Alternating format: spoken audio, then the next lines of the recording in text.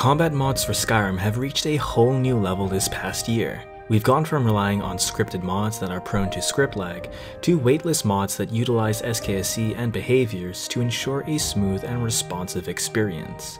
We've also gotten to the point where we're able to closely replicate combat from titles like Dark Souls and Sekiro with the vast amount of mods available in the community. But I understand not all of us want to install 50 mods just to overhaul combat. So today I'll be showcasing a combat overhaul that modernizes Skyrim's combat with just a few mods.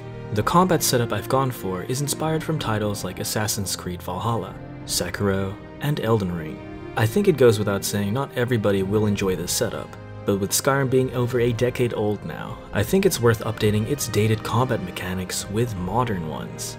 If you haven't tinkered too much with combat mods, I seriously recommend you try to. You'll be doing a lot of combat when playing through Skyrim, and this combat overhaul will give the game a coat of fresh paint, so both returning players and current players can experience Skyrim in a whole new way. I'll also be providing a written guide for this overhaul in the description, as instructions and other details are easier to follow when presented in written form. But before we get into it, let's take a moment for today's sponsor. Hero Wars! Oh my sallows! Hero Wars is a role-playing fantasy game.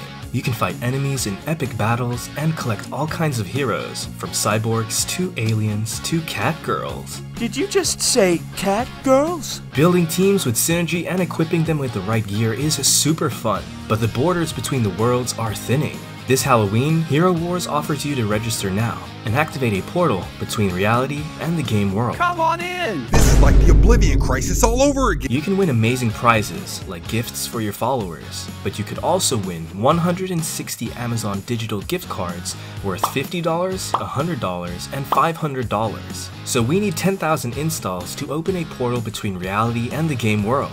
First, download the game via my link in the description or this QR code on screen. Then complete a short in-app tutorial, and finally, sign up for a free game account and get an in-game ID to take part in the sweepstakes. No purchases are necessary to enter or win.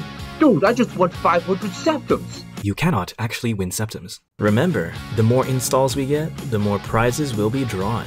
Oh yes! I just want powerful gear for my cat girl! Hey yo, I just won an Amazon gift card! So click on the link in the description, or scan my QR code to download Hero Wars before October 31st. And get a chance to win some amazing prizes. Thanks again to Hero Wars for sponsoring this video.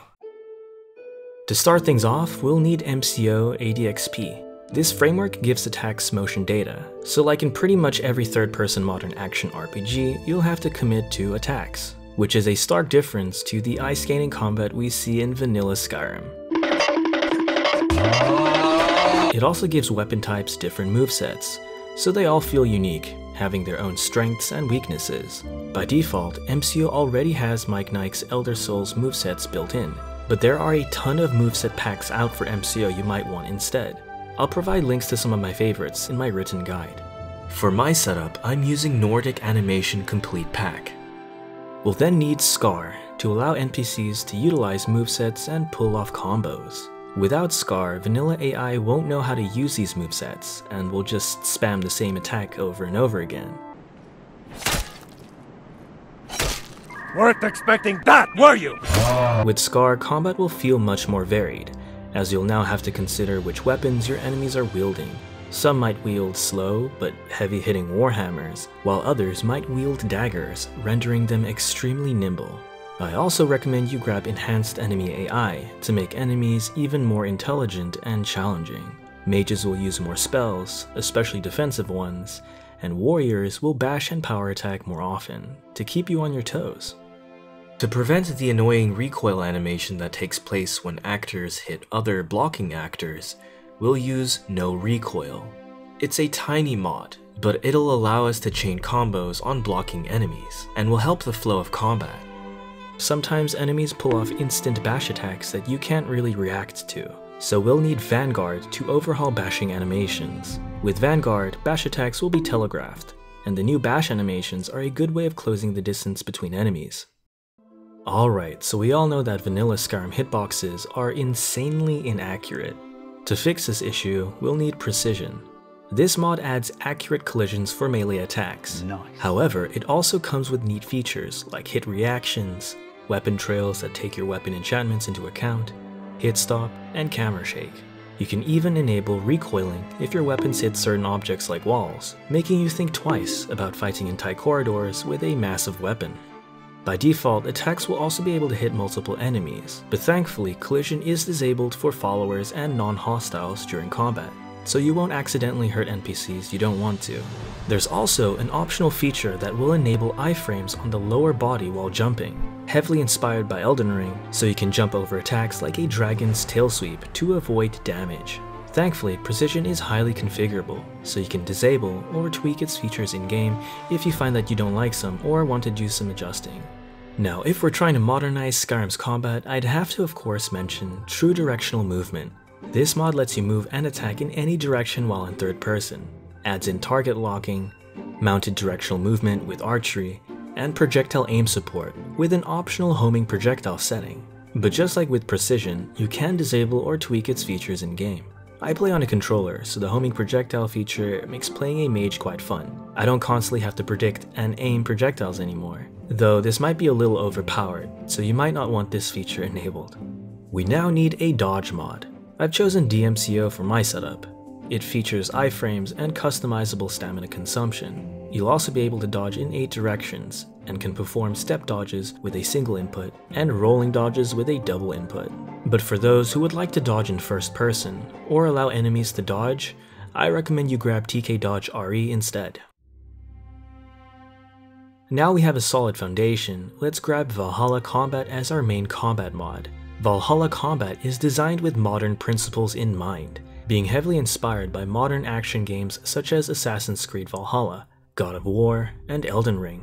This mod alone is going to fundamentally change how combat feels, giving us an enjoyable but integrated experience. Let me quickly explain its features. Stamina is going to regenerate 5 times faster than in vanilla, with all combat actions consuming stamina. Light attacks that successfully hit enemies will regenerate stamina. However, unsuccessful light attacks will cost stamina. This encourages a precise playstyle and rewards good positioning and timing. Keep in mind, heavy attacks will still consume stamina normally. If your stamina is depleted, you'll enter a state of exhaustion. You'll deal half as much damage from melee attacks, but exhaustion will go away once your stamina regenerates fully. This system might seem a little strange at first, but it decentivizes spamming heavy attacks. NPCs can also enter the exhausted state, however, they won't be able to attack while exhausted. This will essentially change the flow of combat. Fights don't dissolve into spamming contests like they do in vanilla, because you're rewarded by properly combining and timing light and heavy attacks, and you'll never deplete your stamina pool if you're skilled enough. You can perform timed blocks by blocking when an enemy is just about to hit you to negate all incoming damage and deal stun damage back to the attacker. And if you're skilled enough and block just in the nick of time, you might even pull off a perfect block to instantly stagger your opponent and restore your stamina fully. You're also able to block projectiles. Doing so will cost magicka, but if you don't have enough magicka, you will take damage. But if you manage to perfect block a projectile, the projectile will instead be deflected back to its sender. NPCs will now have a stun meter based on their health and stamina.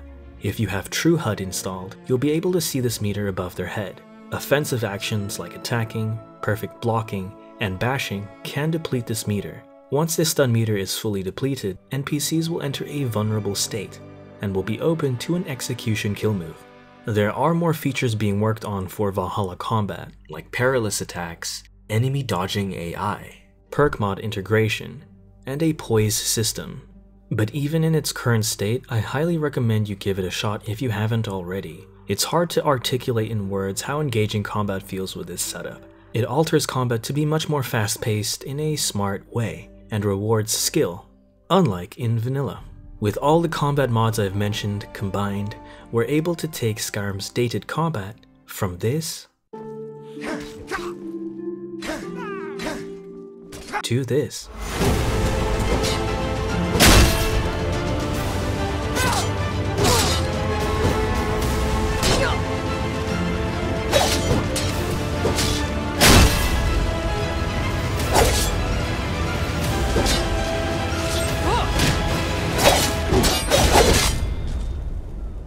Combat setups for Skyrim is a huge rabbit hole. You can easily spend dozens of hours playing around with different setups, and this overhaul is just a taste of what you can expect once you jump down the rabbit hole. But if you're interested in learning more, I highly recommend you read the written guide and watch my Elden Ring combat video. You might come across some mods that you want in your setup, such as stagger mods like poise, or balancing mods like projectiles. And that concludes the video.